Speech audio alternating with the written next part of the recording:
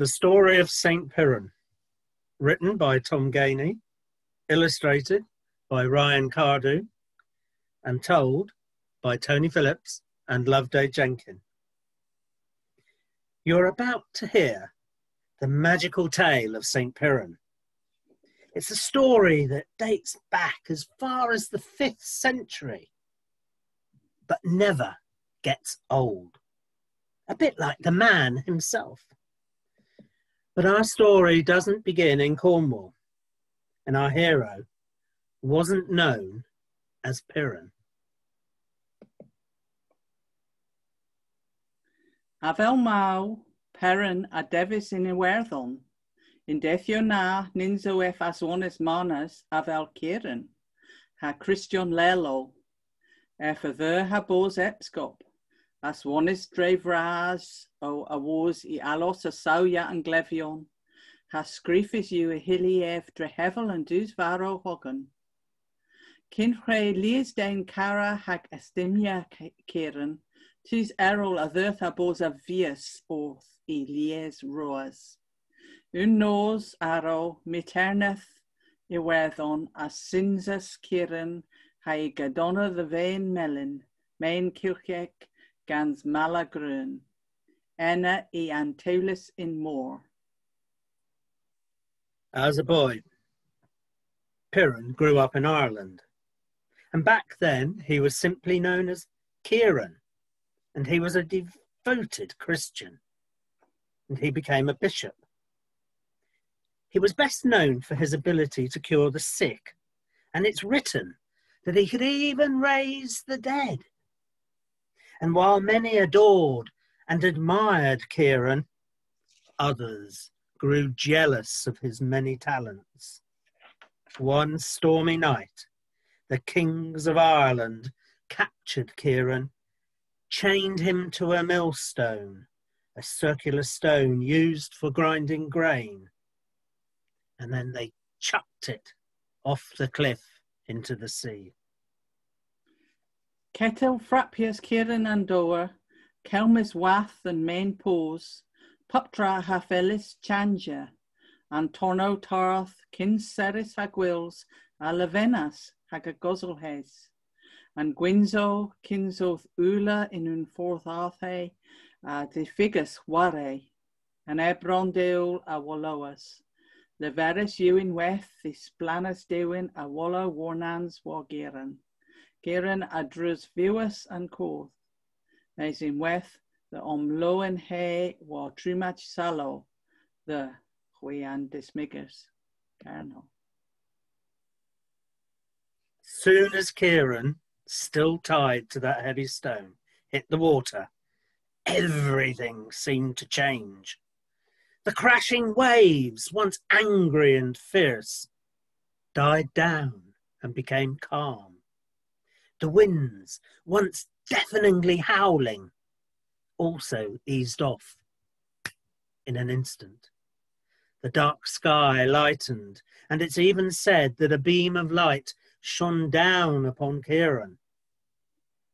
Kieran not only survived the fall, but could also enjoy a safe crossing, yeah, you've guessed it, to Cornwall.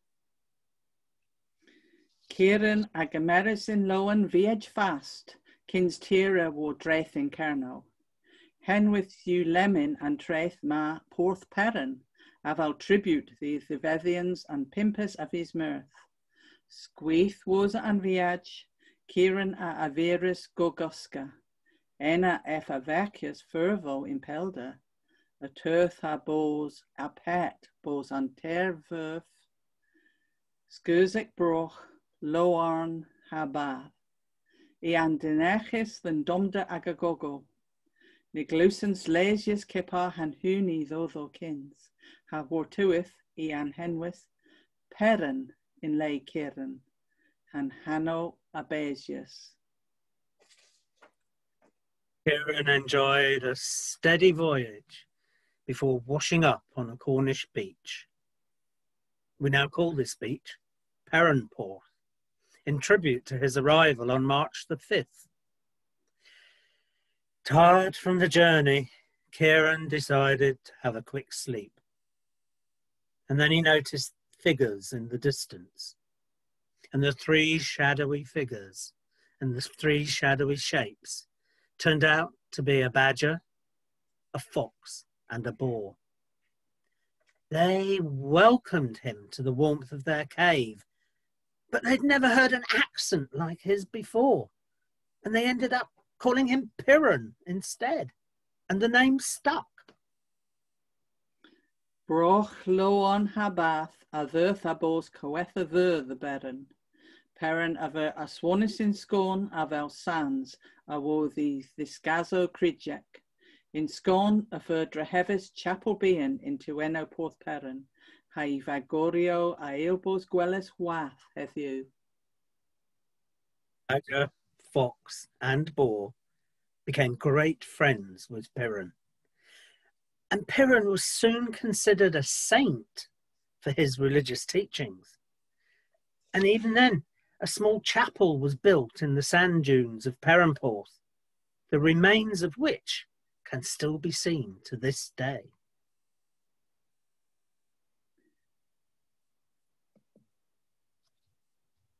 Un gorthua, Piran ha nebys cywetha, esa o Tom Gainey rip tan, pan ferchius and pregotha main o coloi. If an cymerus in ban hag a ddisto lun o chansec y sigeres mes yn othol, o formia crows. Stein o an lun ma, a lena rag a tho Piran aswonas a fel tas sans tus val in weth. Rag selempnia Piran a sinsis gul bras. Was a nebis the eva tam re a veth lava ma veddo a vel Pirana a ver denethis. One evening, St. Piran and some friends were keeping warm near a fire when the preacher noticed a rock glowing. He picked it up and suddenly a silver liquid seeped out of it, forming a cross. And that liquid was tin. And from that moment, St. Piran was known as the patron saint of tin miners too. And to celebrate, St. Piran held a great feast. And after some had had a little too much mead, the phrase, as drunk as a Pirraner, was born.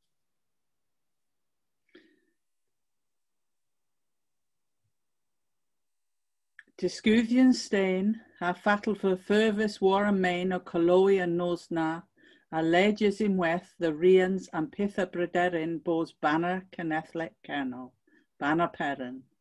Surlis ver and barra war an gros win a stein, turvis war an gaindia du, ha huddigel de worth and tan.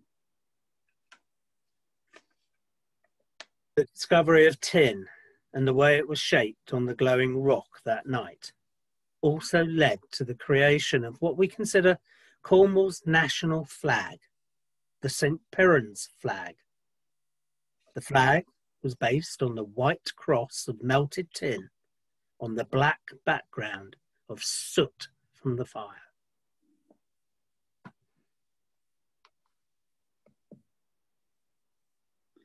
Piran a gara kerno, ha kerno an cara. Effa a virus trigger enna dres remnans I ddethio. O pew a bes in os avances.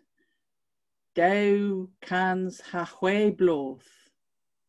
Bitekens nira I henwethel merwel nefra. Piran kepa hagin porth Piran, am a leers ran a gerno ha dresti a gemma I hano.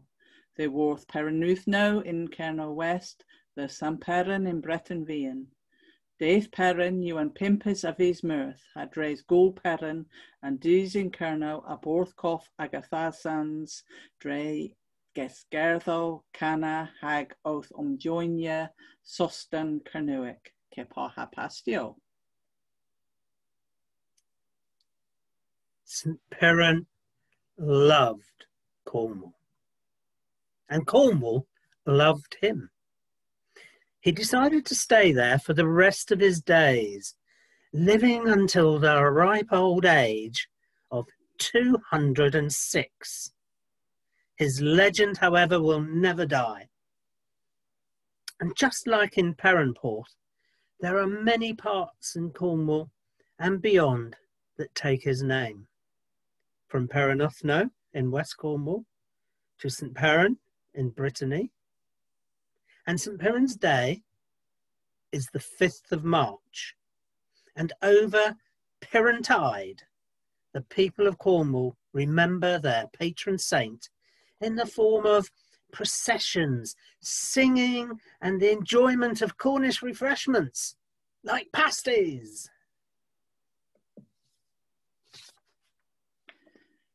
In Termyn Piran, there's a Leas sans Celtic arol in Fu in Weth. In Gwirioneth, y preda tus in Fenno and Osna a fel Os and Sens. And Sens na and Jeffo Kevrin pur gref the Genethlo Celtic. In Kembra, Breton Vian, ha Kerno, ha Gerol. Heddiw in Breton Vian, yma lemon tilla arbennig, le mai sef delio and Sens warbarth. Nans and Sens rebu tribute reva a dhia Dowfil ha seith. In Dowfil ha gaitek, delo rowan a beran, cervis in Chilosk, a druzes the worth Kerno le Breton Vian, rag sinzi hi le. Henwys the Viaj and Coer. While St Piran was alive, there were many other Celtic saints around too. In fact, that time period is often considered as the age of the saints. And these saints had a really strong link to Celtic nations, including Wales, Brittany, and Cornwall. Today, in Brittany, there's now a special place where statues of the saints stand together. The Valley of the Saints has been a tribute to them since 2007. And in 2018, a granite statue of St Piran, carved in Mabe, crossed from Cornwall to Brittany to take its place. And it was called the Giant's Crossing. And that may be the life of St Piran as told by this story. And this story, the book, is available from Coethus and Kernewek on its website or through their shop, the Cosva in Heartlands. But before we go, there's also a little quiz that people might like to have a go at.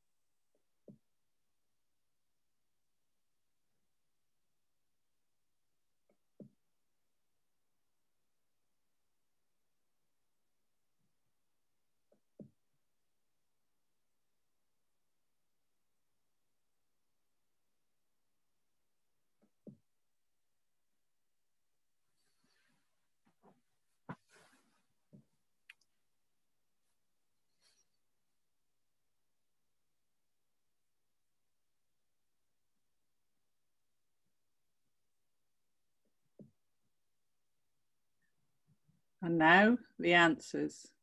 Gorthebo.